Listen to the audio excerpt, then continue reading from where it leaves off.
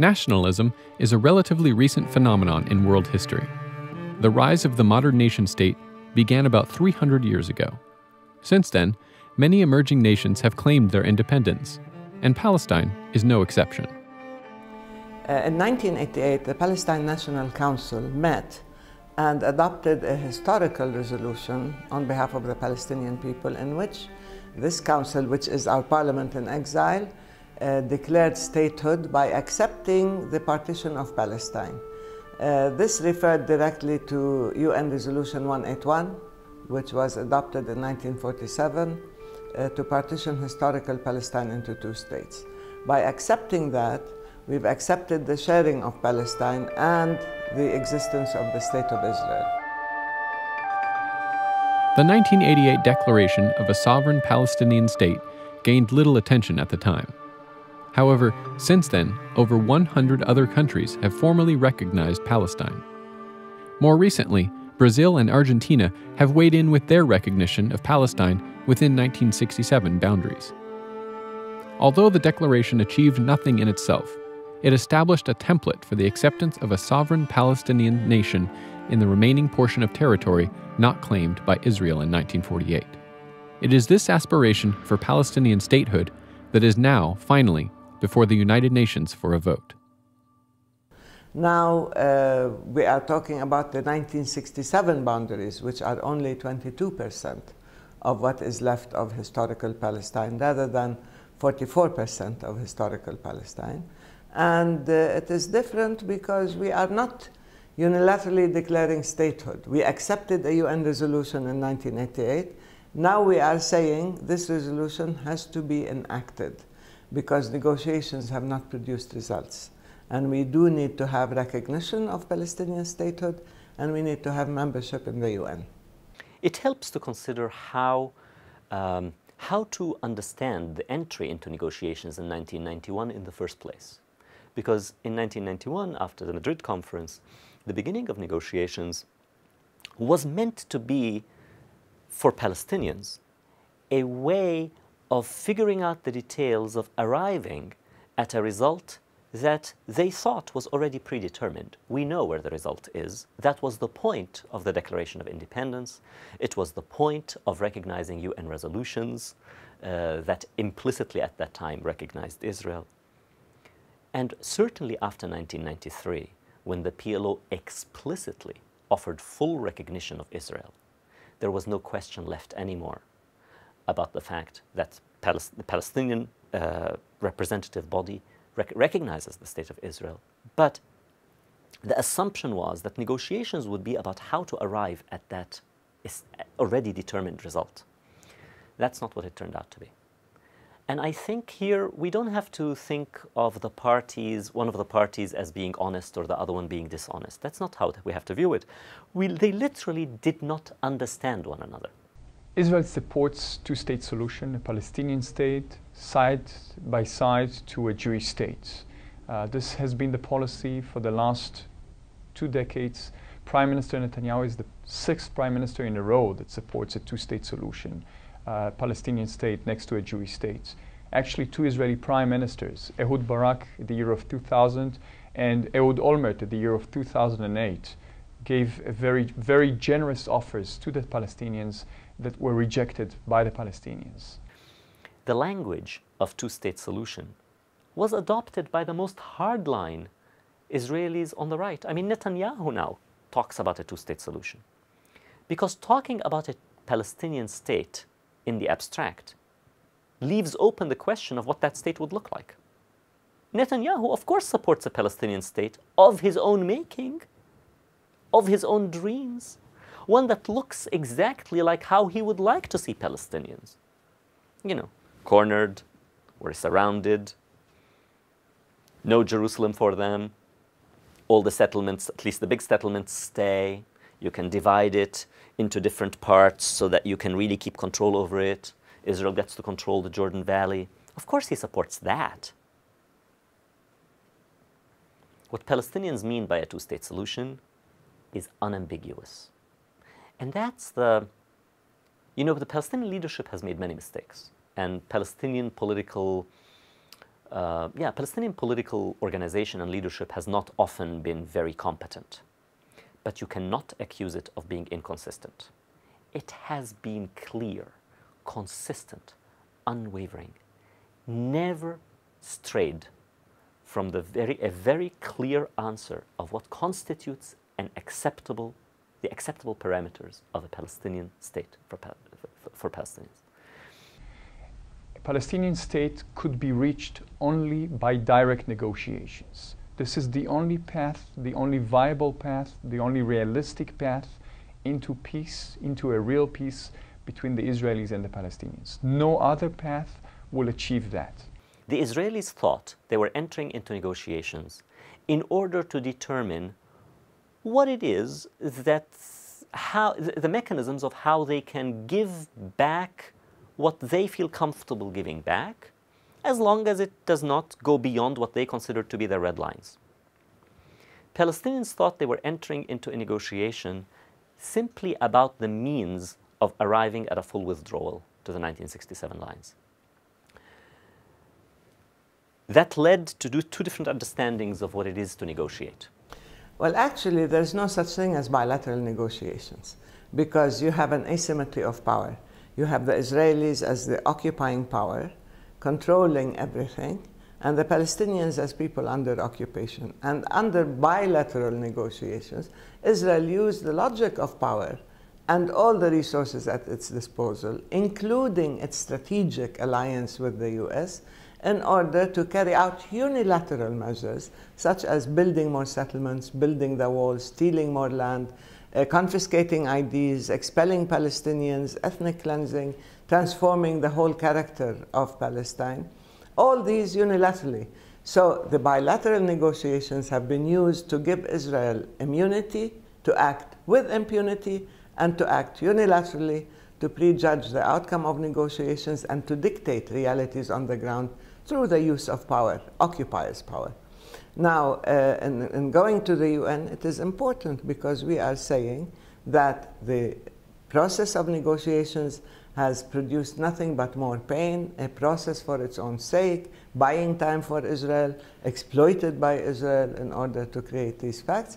We need, first of all, curbing Israeli violations immediately, holding Israel accountable, which the international community is responsible to do, and then ensuring that the Palestinian right to self-determination is not being undermined and that the two-state solution is not being destroyed by Israel.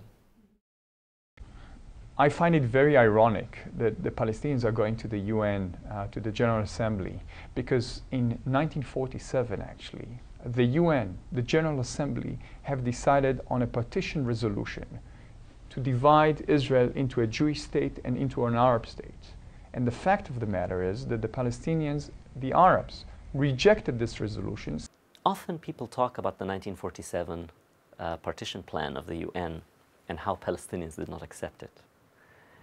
It's hard to imagine how people living in a functioning, vibrant society can be made to imagine that they have to now carve up their society, not only their land, their lives. They have to carve up the relationships they have with other people to accommodate the establishment of another state in the midst of their country. It was an impossible idea for them to accept. Of course, we can think back now and say maybe they should have accepted it, it would have been better. There is no question that they would have fared better in history had they accepted it. But they would have had to be something not human to have done that, I think. But after the destruction of Palestine in 1948, the focus was how to rebuild oneself, how to rebuild one's society, how to regain one's right, and how to regain a shred of dignity. It took a long time for large segments of the Palestinian public to actually be able to take seriously the idea that maybe the answer to their problem can lie in having a mini-state. That a mini-state, while it will not return their land fully, it will not return their rights, it will not give them justice. It will not give them what is due to them. Injustice will remain done to them. They will remain the victims of oppression. They will remain people who have been dispossessed and dispersed. But that they might be able to find a way to live with a shred of dignity if there were to be a state in a small part of their country, 22% of their country.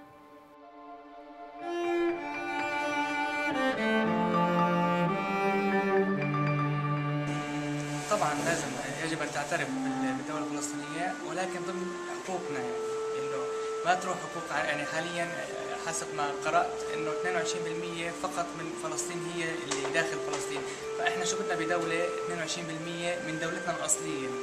أنا أرى أنه يجب على الأمم المتحدة الاعتراف بالدولة الفلسطينية، لأنه عندما طلبت الحكومة الفلسطينية الاعتراف بالدولة الفلسطينية، افترضوا أو وجدوا لهم مجموعة من المتطلبات للوصول إلى الاعتراف بالدولة، منها المؤسسات الأمنية والمؤسسات والوزارات وغيرها.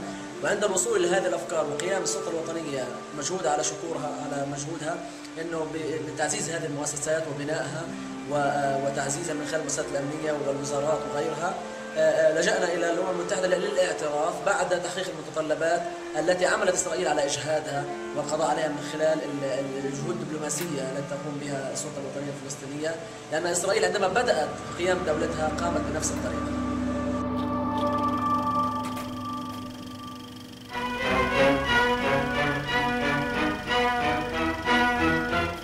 The United Nations General Assembly, which helped to create the State of Israel, now elects her a member nation. Assembly President Abbott announces, formally declare Israel admitted to membership in the United Nations. Although Britain abstained from voting, congratulations are showered on Israel's Foreign Minister Moshe Sharett from all the delegates. The young republic, born of war, now joins the Council of Peace. The blue and white Star of David is added to the flags of the 58 other member states. Israel declared statehood unilaterally in 1948, yes, based on 181. It was turned down first, it applied again, it was accepted conditionally, provided it would implement UN Resolution 181 and 194, referring to the return of Palestinian refugees. To us, I mean, the UN has always been the source of international legitimacy, international law, but also the home of the international community. So we are going back to the UN in order to say we are a nation among nations. We want our rights to be recognized, to be protected, to be preserved, because obviously under occupation, Israel has been carrying out all sorts of prejudicial measures that are destroying the Palestinian state, destroying its viability. To go to the UN means that the territory that Israel is occupying is occupied territory, not disputed. That Jerusalem is illegally annexed by Israel. It is occupied territory. East Jerusalem is our capital. And we think that any resolution has to be based on international law. I believe that these things, that this is a distraction, that what matters is reality, and getting declarations from the UN changes nothing on the ground. And I think that it ultimately is a gift to Israel by setting borders that, in a sense, relinquish the rights of the rest of the Palestinians and the refugees. Of course, Israel is making a big fuss about it, but at the end of the day, I think the risk is that it's as if we're saying, well, we couldn't create a real Palestinian state, so let's pretend to have one. We'll just go to the UN and declare one anyway. And this is meaningless on the ground. So I'm very skeptical, and I think it distracts from real efforts to change the power equation. Going to the UN is not a meaningless gesture. It is taking the Palestinian cause and placing it squarely and firmly within international law and within the international community. We are saying this is not our creation. This is the creation, again, of the international community. We have the right to self-determination. We have to get the protection of the law, of international law, and Israel has to be held accountable. And of course, our territory has to be recognized as the 1967 boundaries, as occupied territory. Jerusalem has to be recognized as our capital. And so in a way, it is putting a limit to Israeli expansionism and to the Israeli discourse that has shaped so far all the attempts at peacemaking, the endless peace process. So in a sense, no, it is not meaningless. It has symbolic value. It can be a gesture. It can tell people that the Palestinians, that you are not abandoned, you are not alone. But it has very concrete results. And it also enables us to reach the international community, all the agencies, all the organizations of the UN, which would enable us to hold Israel accountable, to pursue it judicially in terms of legal accountability. This is extremely important to us because obviously Israel has not listened to anybody, including the requests by the sponsors of peace, including the quartet, including its own friends, and insists on creating these unilateral facts and destroying the chances of peace. It is time that the world decides that there has to be some sort of engagement and intervention to prevent Israel from thrusting the whole region into a whole new cycle of violence and extremism. Actually, if we are speaking about history, it's worthwhile reminding people here that on December 15th, 1988, the Palestinians already went to the General Assembly and already got a resolution for a Palestinian state. 104 countries supported that. Only 2 voted against that, the United States and Israel, and nothing. The Palestinians did not receive a state because of that, and that will clearly be the case in September if they go again to the General Assembly of the UN. They should understand, and the word should clarify to them, that if they want a state, and we want them to have a state, they should sit and negotiate directly with the Israelis. I am afraid that the fact that they want to go to the General Assembly of the UN will lead to more confrontations, because people will see that they have not received anything in the day after. So I don't know the results of this thing. It's basically a very interesting tactic decision that has pros and cons. But as an Israeli activist that is struggling together with Palestinians, it's really interesting to see how it corners all the propaganda machine of the right-wing Israeli government around the world to become more and more pathetic. But not all critics of Israel agree with the current Palestinian bid for statehood. Embodied in their objection is a concept known as the one-state solution, a proposal in which the entire territory of historic Palestine would be united in a single secular democratic state with equal rights for Jews and Arabs alike. I prefer one state for all, one country for all. Equality, justice for all. No borders, no 2 states, one state, one heart. Can carry 3 children. But if we have one state, they will have to have civil rights, and then we have more Arabs than Jews. And this is the greatest fear of Jewish Israelis, even the left, the most left, the majority, to lose demographically. This is the fiercest fear. Usually what you hear in the Zionist left is separation. Separation, 2-state solution, and everybody speaks about it very lightly and comfortably because they know it's impossible now. Israel made it impossible to have a Palestinian state. So everybody talks about 2-state solution, very, they feel very liberal, but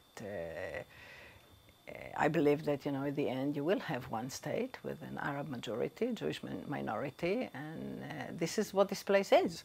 And this is also another important thing to realize. Everything Israel has done, for example, since 1948, and then again since 1967, or continued after 1967, is to make the partition of Palestine impossible and to create facts on the ground which make Israeli domination irreversible. This is really, really important. That's why the boycott, divestment, and sanctions are so important. Because everything Israel does is to make it so that the Israeli domination of the entire land and the people is irreversible. And then, of course, when you see it in that light, you understand the ethnic cleansing and you understand the brutal policies against the Palestinians. Everything suddenly makes sense when you see it in that light and you understand the real purpose behind what they're doing. So how the UN votes, I think, is immaterial. I think it might be symbolically, could be seen as a Palestinian victory if the vote goes for the Palestinians. So Israel will probably consider it as a victory if the vote goes their way. But on the ground, in terms of how Palestinians are treated, in terms of resolving the Israeli-Palestinian issue, this is completely insignificant. But the increase of number of settlers in the West Bank and in East Jerusalem, the building of that horrendous, monstrous wall, the subdivision and the fracturing of Palestinian territory, the physical fracturing of Palestine. You look at that and you say, see, that's not going towards a state. If somebody looked at that and said, let me try to predict where the trend is not towards anything that looks like a Palestinian state. So anybody in their right mind looking at what's going on the ground will have to arrive at that conclusion. Is that irreversible? Is that inevitable?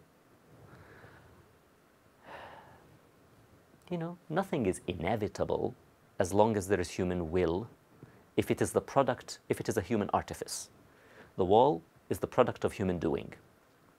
The settlements are the product of human doing. What humans do, they can reverse.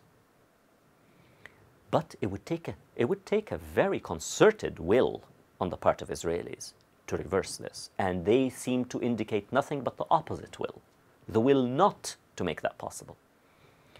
So, people who are sober-minded, very looking at the ground and seeing what's looking in front of them and saying, let me take my cue from what the world looks like on the ground, invariably conclude this is not leading to a state. This thing is not realizable. The people who support the one-state solution are really, I think, people with more communist orientation, or what is called the lunatic left in Israel. My opinion is that it's not up to me to decide. It's up to the Palestinians to decide what they want. There are other visions, as I said. People often talk about a one-state solution, and I don't want to criticize that vision because it is a beautiful vision.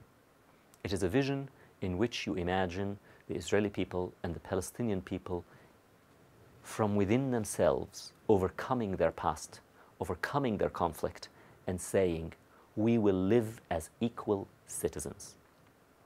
What is unsaid in the articulation of that vision? We will erase our identity as we now understand it. We will be different people. We will no longer think of ourselves as Palestinians. We will become something else. We will no longer think of ourselves as Israelis. We will become something else. These things have happened in human history. But it's something that monumental you would have to await for the one-state solution to be something other than a beautiful and very admirable dream. In a world that resembles our own, that is structured by the territorial state, in which human beings organize themselves and identify themselves along national lines, the one-state solution is very difficult to imagine. So, sadly, we find ourselves between a beautiful but unrealizable vision in the world we know, and a less beautiful and also unrealizable vision, but with a little bit more possibility of realizability. What would be the parameters of a sovereign Palestine? And how could it be successful if it did exist? Well, I think what I'm striving for, what I've been striving for all my life, is to have an independent, sovereign Palestine that is genuinely democratic, that has a real system of good governance based on the rule of law, based on respect for its citizens' rights and fundamental freedoms. And this state has to be pluralistic, it has to be inclusive, it has to be tolerant, it has to be a contemporary civil state that interacts with others on the basis of equality, with common perceptions and values that are universal, like human rights and so on. So it is this state that we are struggling for. Of course, the boundaries are the 67 boundaries. We cannot afford to give away more land. We've already compromised to accept only 22% of historical Palestine. And Israel insists it wants to annex even more of those boundaries. which means the West Bank, including East Jerusalem, which will be our capital, and of course the Gaza Strip. These would be our boundaries, and economically, no state, however large or small, can exist in isolation. We have to exist within regional frames of cooperation, of agreement, of mutual interest, and good neighborly relations.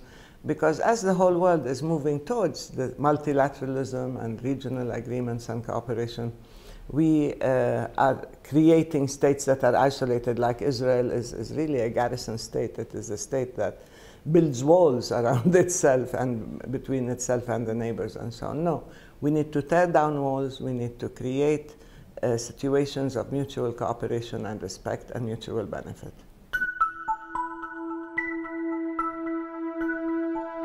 One vision of a dynamic and prosperous Palestine comes from a small town on the California coast. The ARC project began back in 2003 when two private donors who were associated with RAND Corporation, a research institution here in Santa Monica, approached RAND separately with an interest in funding two studies about a prospective Palestinian state. The first study would look at the broader question of what would a Palestinian state, if one were created, need to succeed. And the second study was focused more on the physical infrastructure that a state would need, transportation, housing, and so forth. One of the conclusions of the study was that if a Palestinian state is going to succeed, Gaza and the West Bank would have to be a single territorial entity, which means that they would need some form of linkage. And a link has been part of every diplomatic agreement since Oslo in the form of what are called safe passage roads. One of the main benefits is connecting the places where people live and work. That's a basic principle of cities around the world. For people to have jobs and to take care of their families, go to school, they need to be able to move freely and easily between cities. That's what the ARC infrastructure does. It allows relatively rapid movement north to south between the major cities, but also with connections to very good bus service running east and west to smaller cities and the outskirts of the primary towns. Generally, our work as urban designers is focused on helping people enjoy the maximum benefits they can from living in cities in different parts of the world. And the principles that we applied in Palestine, in a way, were no different than we applied to projects anywhere else in the world. We made a huge assumption that a peace accord had been signed, that a new state had been formed, and then asked the question, what's the way to optimize the land, the cities, and the people, and the human resources to create the best chances for success in that new state? So that's how we approach the problem, not politically, not with an agenda, but trying to problem solve with a very, to be sure, an optimistic set of assumptions. But those there will have to be a peace accord if a new state is to come into existence and enjoy the possibility of success, and we hope that happens very soon.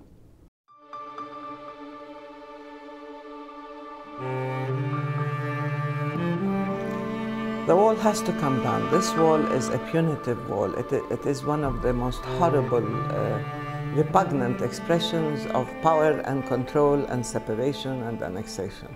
It is really an apartheid wall. It just looks, if you look at it and it's so gray and foreboding and ugly, it's something that has to come down. It's, again, a unilateral measure. Building walls between peoples is really a way of preparing for further distrust, hostilities, and conflict and violence. So I think it should go down precisely because it's built on Palestinian land. It's not even built on the borders. And not only does it deprive us of our freedom, of our horizon, of our right to see beyond the wall, the here and now, it also imprisons the Israelis behind that wall and prevents them from seeing the consequences of the occupation, of what's happening to the Palestinians, and therefore they lack the tools of dealing with reality. So it has to come down. The settlements, of course, are illegal. There is no such thing as a legal settlement, because a settlement is a process of colonization, of land theft, of expulsion, what Ilan Pape called the displacement replacement paradigm. You displace a whole nation and you replace it with another, and you take their land, you take their resources, including water, and now they're confiscating our culture as well. in addition to expelling Palestinian people.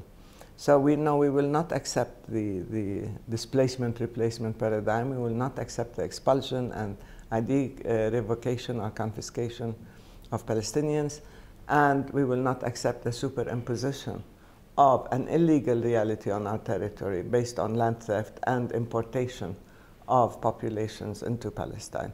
The settlements have to be dismantled. If there are Israelis who want to stay in Palestine as individuals, they may apply in accordance with our laws of immigration and naturalization. The state of Palestine would be occupied, and the state of Palestine would simply be negotiating how its occupying power is going to leave. If Israeli settlers would be interested in staying, well, as I've heard many times mentioned by other people, they can apply through the immigration, naturalization, and procedures that would exist within a Palestinian state, and according to whatever procedures are, they can either be allowed to stay or not. Pay taxes. They wouldn't be able to hog 40% of the territory. They wouldn't be able to hog all the water that they sit on and use.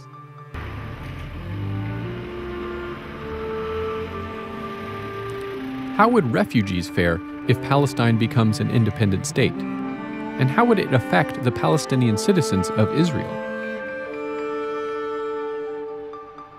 Now, Palestinians are, divided into those who live in the West Bank and Gaza, some of whom are refugees and some of whom are from there.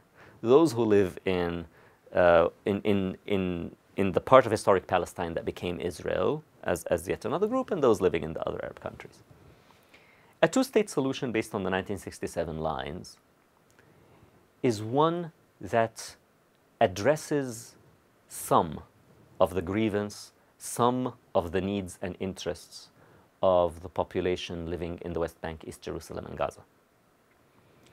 It would only indirectly deal with and help the Palestinians who are refugees in other Arab countries.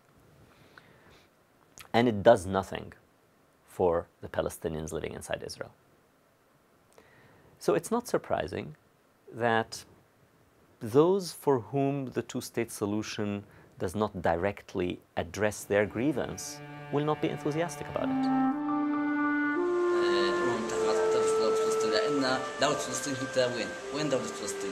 عبارة عن كتابة على ورق بس مش إلى شيء، يعني بس وهم، دولة وهمية فيش في إلها أي مقومات حياة، فيش ده شو الحدود؟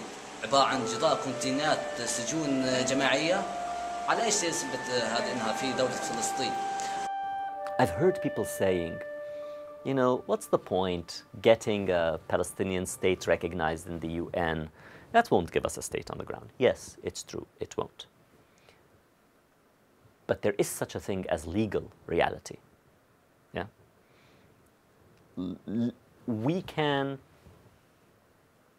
speak just as corporations are legal persons. Yeah, they're not really persons, like they're not natural persons, they're legal persons.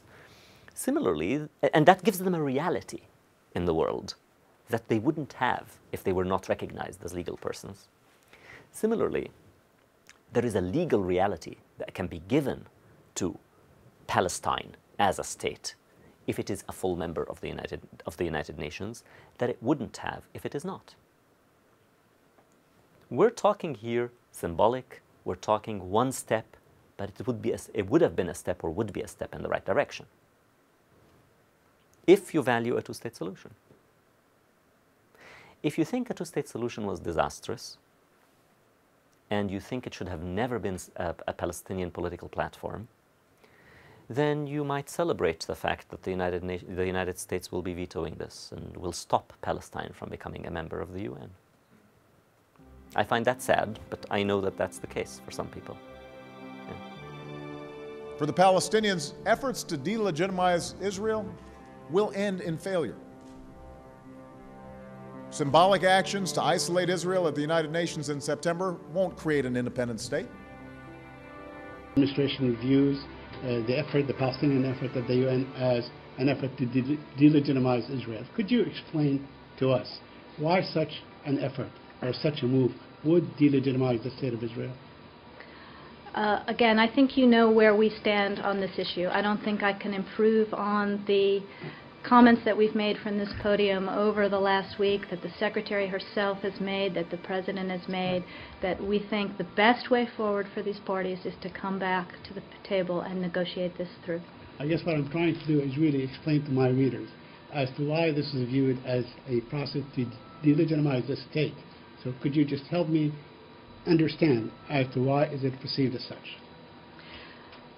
As we said a number of times, the day after any action in the UN, you haven't changed the fundamental situation. And what we are seeking to do is to get to a place where we can have two states living side by side in peace and security. And action in New York is not going to achieve that objective, as we said many times.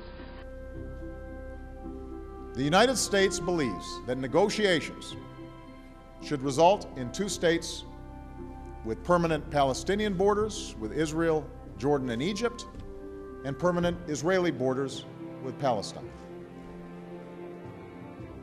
We believe the borders of Israel and Palestine should be based on the 1967 lines with mutually agreed swaps, so that secure and recognized borders are established for both states. The Palestinian people must have the right to govern themselves and reach their full potential in a sovereign and contiguous state. Now, irrationality is not uncommon in politics. Yeah? Contradiction is not uncommon in politics. But sometimes the irrationality and the contradiction is so blatant that even the casual observer cannot miss it. And I think this is going to be one of those instances.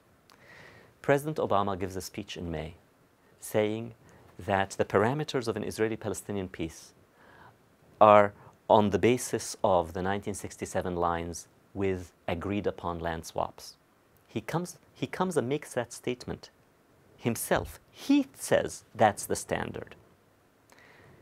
Palestinians take him at his word and say, okay, we're asking for no more, merely the recognition of a state of Palestine on the basis of the 1967 borders, and if you want to put in brackets with agreed, with agreed land swaps, we can do that. How does the United States justify to itself, to the world, in policymakers, how do they justify in their own heads how they veto their own statements? How do you veto your own position? How do you vote against what you yourself proposed? The problem is the two-state solution is an unjust solution, but still we can't even get there. That's how ridiculous and surreal everything is. So, when Palestinians ask for a state, for full membership of Palestine in the United Nations on the borders of 1967, they are asking for what the whole world agrees they should have. Even the United States, even those who will vote against them, agree. That's the weirdness of it. Well, my dream is to have an independent country of Palestine, to be admitted to the United Nations, as hopefully we have 193 countries now. Wouldn't it be nice if the UN General Assembly voted to grant statehood and Palestine would become the 194th country in the world?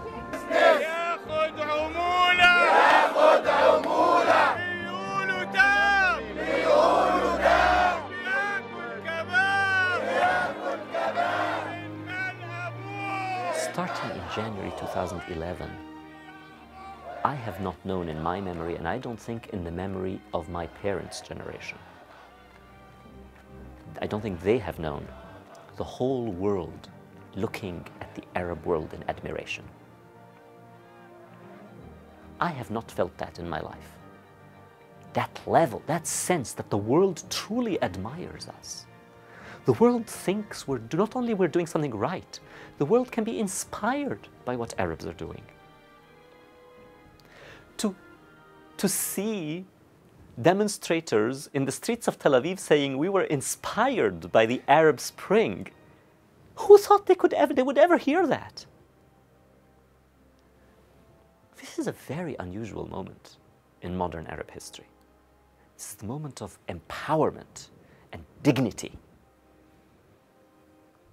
When Palestinians who share in that sense, even though they haven't had their own Arab Spring, they haven't had their own popular movement in this last year.